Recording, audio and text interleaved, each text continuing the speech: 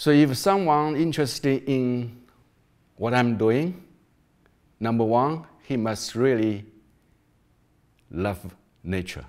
He must really have passionate to create beautiful open space, beautiful outdoor space.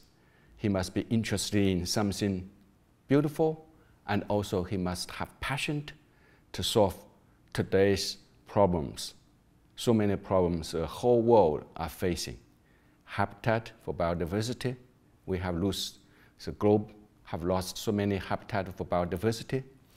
And we have polluted the river. And we have the problem of flood. And we have the problem of drought.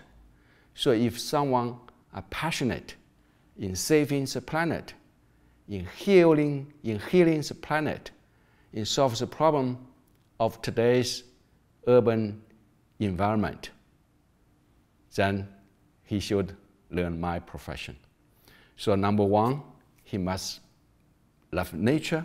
And number two, he must have ambition to solve the problem, the global problem.